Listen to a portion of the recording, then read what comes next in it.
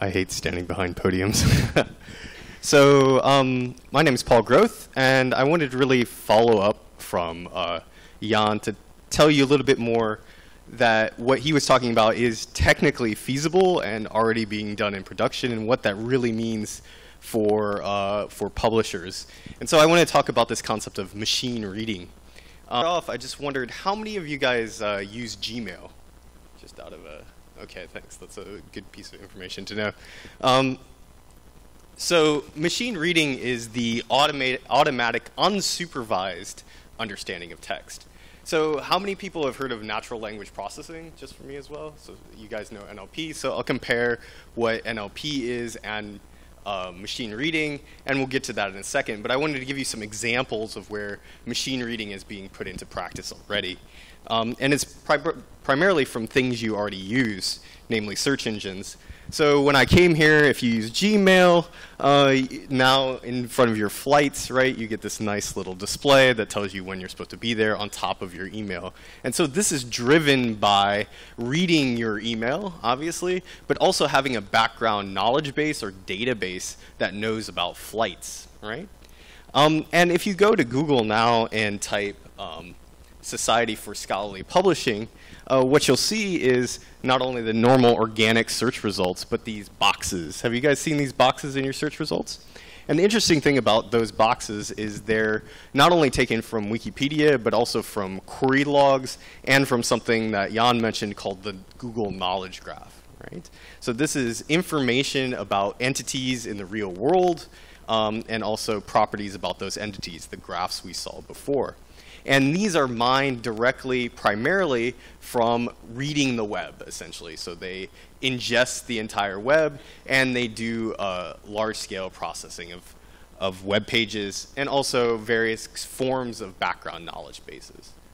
And this is used to power a lot of the new mobile question answering systems. So you have Google Now, where you can talk to your phone and ask it the time of day. And the interesting thing here is these kinds of knowledge graphs are really important for these sorts of question answering systems, because they you need to understand the concepts that people are talking about, because we're very we don't give you as much information in queries when you're doing natural language speech. So Microsoft has one called Cortana. You've probably used Siri if you have an iPhone, and all of these systems have these large-scale knowledge bases that are read from the web sitting behind them. Okay. And if you've heard of Watson, Watson does the same thing as well, right? So it does large-scale reading of the web and reading of various background material combined with databases to produce a knowledge base that can be then used for question answering. And so I was actually at a conference last week, which was very much different than this conference. It was full of geeks. It was a worldwide web conference.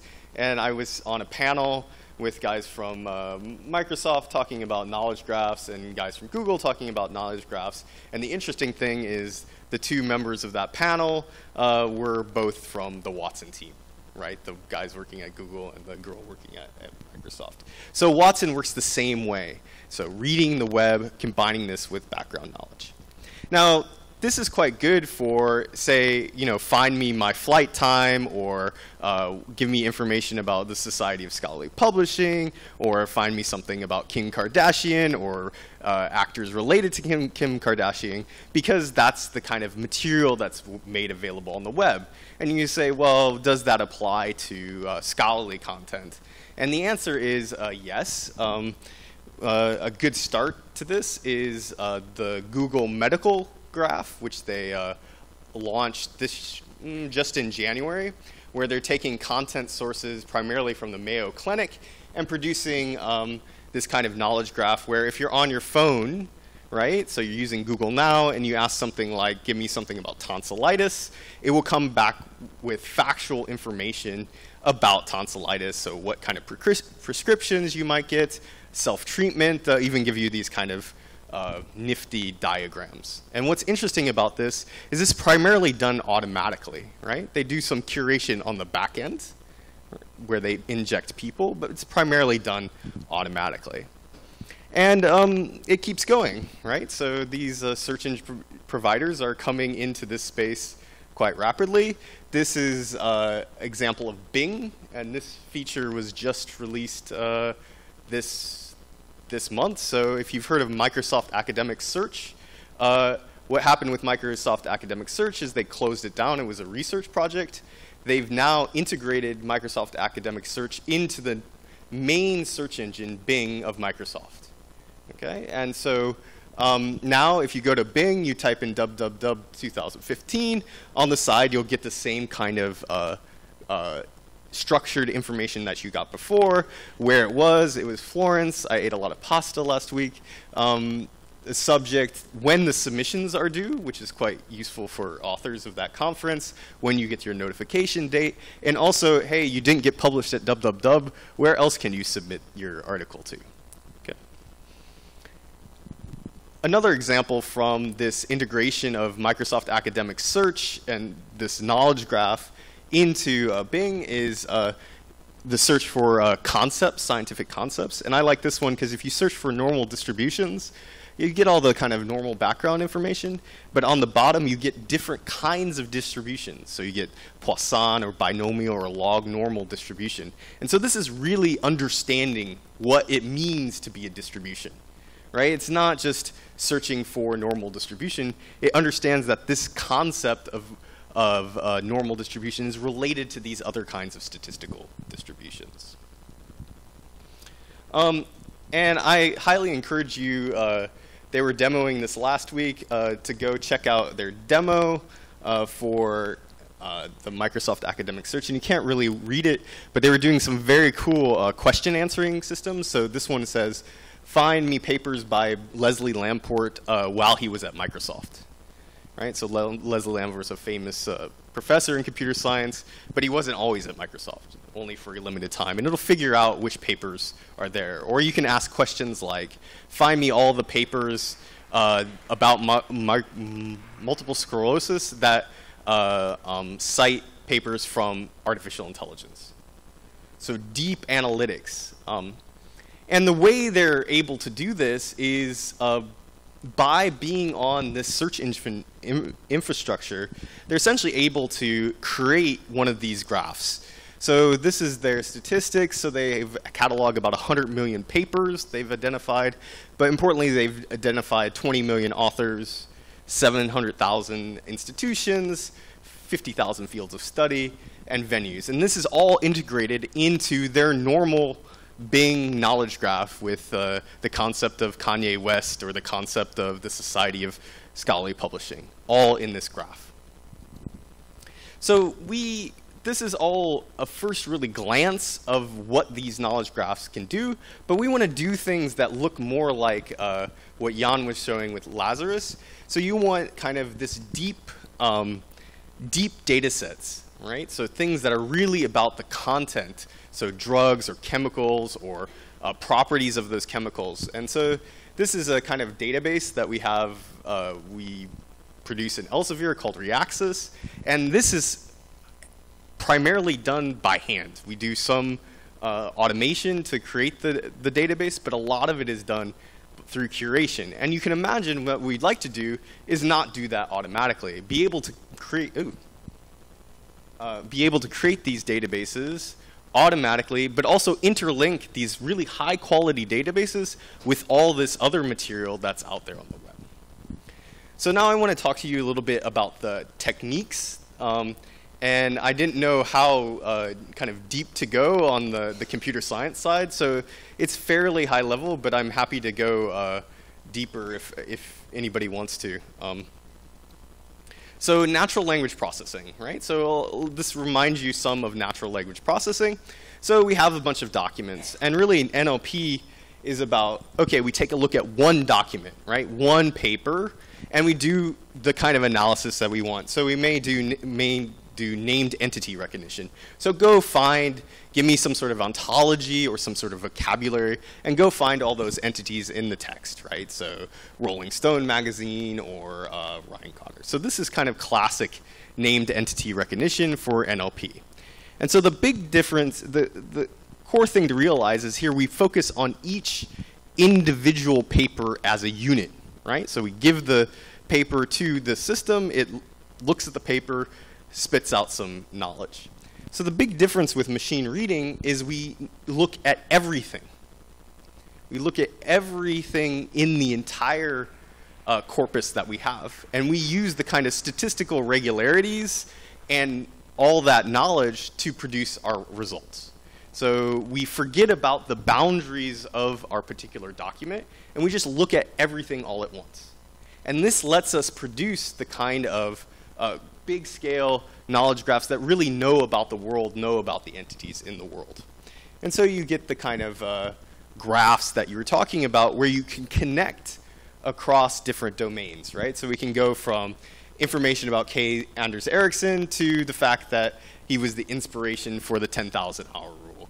And we can go from that to that he was a colleague of Herbert Simon, and Herbert Simon won the Nobel Prize. And this kind of ability to produce this kind of, you called it a map or a knowledge graph, is really powerful for doing hypothesis generation or doing search across different kinds of domains.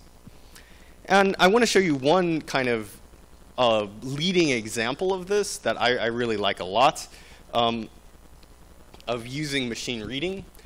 This is an example from paleontology. This is the paleobiology database. So this is a database of fossils and where they were found, and different taxonomic names for these fossils and what kind of animal they were talking about. And this is a database that has been built up over many years by hand, primarily by scientists reading the literature. Some of it comes from direct from data, but they really read the literature and have built this by hand. It's a lot of work. And so I think last year,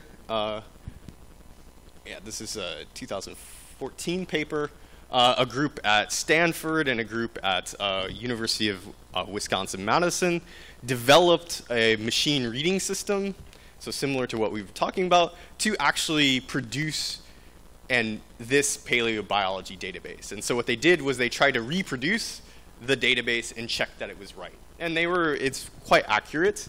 I'm going to show you one of these super ungodly architecture. I really like this diagram, right? So, but don't worry, this is kind of the architecture of their system, but you don't have to understand the whole thing. But there's two interesting things to understand about it. One is that they use not only the text itself, but they also use the tables in the data, but they also use the actual layout information that they get from image recognition on the page in order to understand some of these concepts. So that's a really important point. So they use every piece of information they possibly can get to help them create this database. And the other thing to mention is that what they do is they encode everything into one ginormous table. So again, they use everything all at once. And that's something I think is a really different way of thinking about it. So really destroying the boundaries of the document. So that's a really interesting idea. So being able to build these kind of curated databases automatically from text and other image sources. So this is a project called Deep Dive. If you go to Stanford or deepdive.stanford.com, they have all this background material. You can get really, if you're a computer sciencey person, you can go really mad, great papers and stuff. But I wanted to point out one thing is they've already done analytics on a ton of open access papers, right? So they've done analytics and made it all available for download for PubMed Central, but also I think almost all of PLOS, plus tons and tons of, I think, all of arXiv. So they've done these analytics and built some of these databases, these fact databases from them automatically. It's a really cool resource. So what you see here is this ability to automatically machine read from lots of text is really changing the game, right? You see it changing the game in the way we do web search, and I think it's really going to change the way we do our applications for science. And I think this has some ramifications for publishers in particular, or as I think Elsevier we're now called an information solutions provider or something like this. I don't know. And so what are those things that you need to think about if you are a publisher? So I think paper is not paper, right? So get rid of this arbitrary boundary between the articles that you have. Just throw it all into a blender and then think about the applications that you can create. The other one is, I think, is augment your content. And I think Jan was pointing this out before. So, we have this, I think Elsevier has something like 23 million papers that it publishes, right? But that's not really a lot. It's a lot, but it's not a lot, right? By using other data sources out there, whether it's data from the web, whether it's Wikipedia, whether it's open access articles from other publishers, whether it's image data, think about augmenting your existing content to enrich what you already have, right? And providing that content base, even if you're not going to be producing one of these knowledge graphs, is really vital for machine reading. I think this is a really hard one to get our minds around, is this notion of automating and then curating. Because as publishers, we curate and then maybe we automate. And what I mean by curate is we send everything through this peer review process, right? Which is fine, it's great. And that's a lot of work, right? And so it's really important to think about all this work being done, are we getting the best use out of that work? And I think a lot of times the answer is no, right? We could be using that peer review work, that editorial work, to help our automated systems to drive applications. So really, in general, if you think about it, automate and then curate. I'll reiterate Jan's point about multiple formats, and not because I care about authors, or readers. I am a scientist, I read papers. Multiple formats is nice for me, but I think it's more nice for the machine. And the important point here is that you can get a lot of information, right? So I actually don't believe we'll do a lot of hand markup to build these databases. I think we'll let machines read to do it, but we need to give as much possible information to the machine in order for it to do its work. And part of that is providing multiple formats. Not only in XML, but also that layout information that you get in the PDF is quite useful for these kind of machine reading systems. So any kind of data you can provide. And that leads into my next point. Save everything, okay? If you're a publisher, you have lots of data that you may not think is useful. It is useful, I guarantee you that. It's useful for these kinds of systems. So we have data scientists at Elsevier. Data scientists love data, right? And actually, your usage data, if you have any usage data, that is super precious, right? Because usage data tells us what's important. Okay, about 99% of all search queries are for particular entities in the world. So new things about like airports or this Hilton or chemical compounds. And about 25% of search queries have new entities that nobody's ever thought of in them. And this is stats I'm getting from Google from last week. Right? So the point is any of this usage data extremely important and really can help drive these kind of algorithms. So if you're into altmetrics, it's not just for impact, it's for driving new kinds of applications. And so you might say, well, why are we building these kinds of things? We can do better search. We can build these kind of curated databases. I think there's more to applications of scientific content than just downloading PDFs. Right, so this is my, I think this is my favorite Elsevier application. It's not really that amazing, but what's cool about it is this is AutoCAD, right? So this is an engineering environment where you're designing products, and in the corner you can go to a database called Novel. You click on it, you can do your search terms right in the actual application itself. Get the variables you need or the properties you need for your design, and go back into it yourself. And this is the kind of future application I see. Lots of small content snippets right in the application, right in the experimental environment, right at the clinical care environment that you see. And this is the kind of thing you need to think about instead of just being, oh, our application is downloading a PDF. So 2 more slides. So machine reading is the automated and unsupervised understanding of text. Give it a bunch of text, we'll understand it. What are the implications for this as what you should think about as a publisher? One, think papers, not paper. Think about what other kinds of content you can bring in, automate and then curate, embrace multiple formats, and then just collect as much stuff as you can, right? If you've got data, keep it. Don't throw it away. And there's all these other applications, and when you stop thinking about the boundaries of a paper, you can start thinking of really drivers for scientific applications.